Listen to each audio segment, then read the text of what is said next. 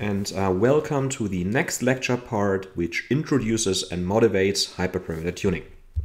So, in this lecture part, we are now going to deal with the problem of how to set all of these tedious extra parameters that we have encountered a couple of times now when we describe several machine learning algorithms, especially non-parametric and more powerful ones. So let's look at a motivating example here. So assume we are giving a certain data set and we want to train a classification tree, for example.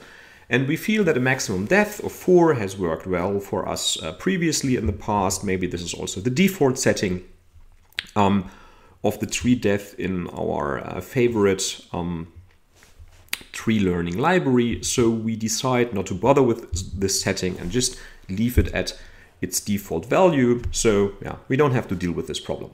And now we use our inducing machine learning algorithm, which we here denote with this letter capital I. And this inducing algorithm as a mathematical function takes a piece of input data, usually of size n. It trains on this data, usually by performing empirical risk minimization, and then returns a fitted tree model with a tree which has a depth of at most 4 levels, which minimizes our empirical risk on this given training data set and then outputs our model so we can apply this to new data. Now, in order for us to kind of check whether our modeling with the tree on this specific data situation was successful, we are actually interested in checking the generalization performance of this model, which we formally denote here with this GE of f hat. So algorithmically, we are now we are now computing the predicted model performance on new previously unseen data. And we usually do this by this training test principle, where we assume that we have some untouched test data available, denoted here with this d-test. And then we iterate over this test data, push this test data into our already trained model f hat, take all of the resulting predictions, compare them to the true labels of all of the observations in the test data, measure the discrepancy between f hat of x and the true label y through a loss function, and then average all of these loss numbers.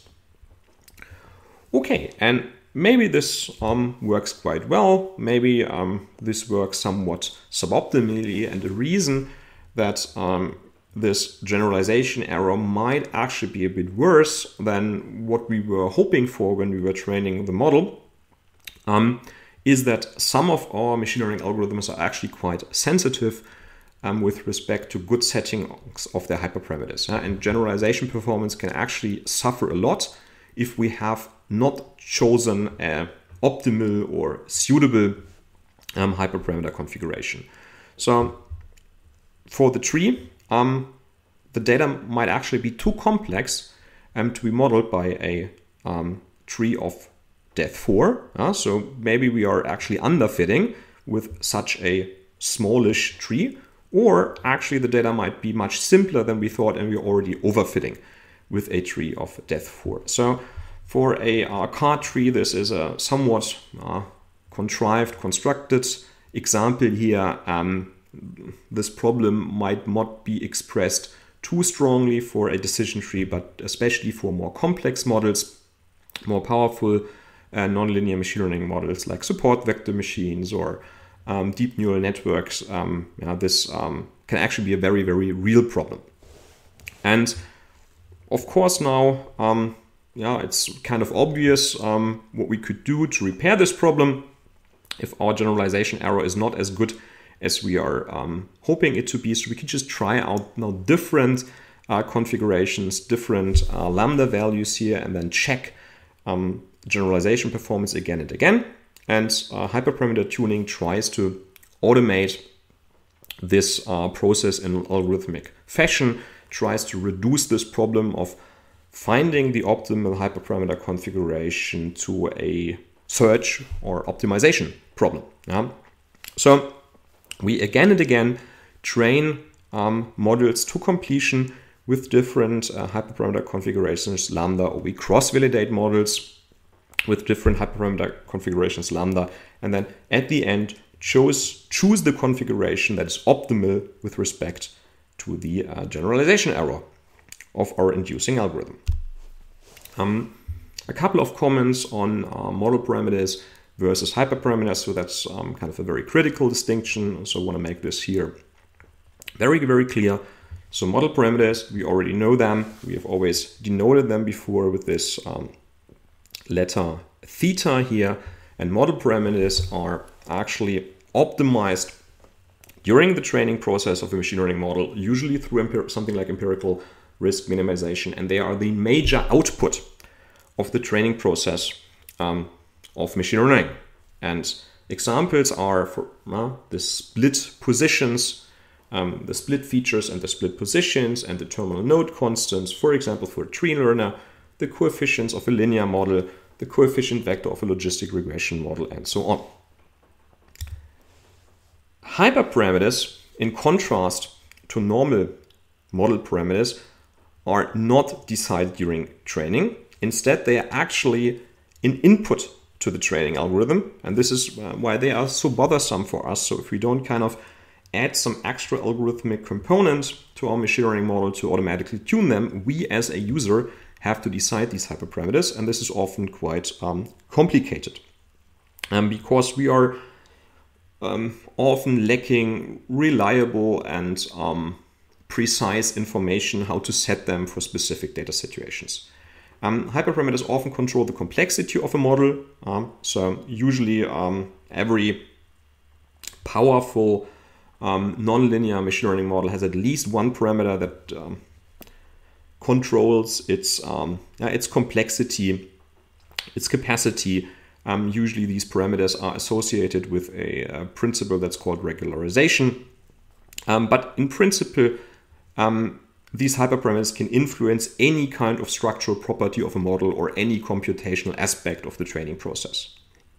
So it's any setting which is not clear a priori that defines how our training procedure is actually being run. And examples are the maximum depth of a tree. I've used that in my motivating example. The K for the number of nearest neighbors in our KNN method, actually with which distance measure to use, Manhattan distance, Euclidean distance, the number and maximal order of interactions to be included in a linear regression or logistic regression model, and so on. And for many of these parameters, we have not discussed yet how to choose them in an optimal manner, but at least we have shown to you what the effect of these hyperparameters is on the resulting decision surface and sometimes also on the resulting generalization error or generalization performance of the model. There's a couple of different technical types of hyperparameters. These are important to note when we later talk about different algorithms for searching over hyperparameter spaces, because some of these search algorithms can only deal with specific types or scales of hyperparameters. So first there are the usual real valued parameters. So for example, the minimum error improvement in a tree to accept the split, or maybe the bandwidth of a kernel density estimator if we use a KDE to estimate densities in naive Bayes. Then there's also integer parameters, and we've seen quite a few of these. Again, the K neighborhood size for a KNN model, the M trie parameter in a random forest, which defines how many features we randomly sample when we search for an optimal split in a tree of a random forest. And then there's also categorical parameters, which split criterion to use for a classification tree, which distance measure to use for KNN. Unfortunately, there's also sometimes so-called hierarchically dependent parameters. Sometimes they're also called subordinate parameters. So these are parameters that actually depend on the setting of a specific other parameter. So an example here would be only if we use a kernel density estimate, there is an active parameter width for the KDE algorithm. And only if this kernel density estimate setting would be true, this parameter is actually active and makes sense. And this means that the space of our hyperparameter tuning problem is potentially of a very, very mixed structure containing these real valued integer and categorical parameters, but also of a hierarchical structure, and that makes it quite complicated to handle with normal popular optimization algorithms.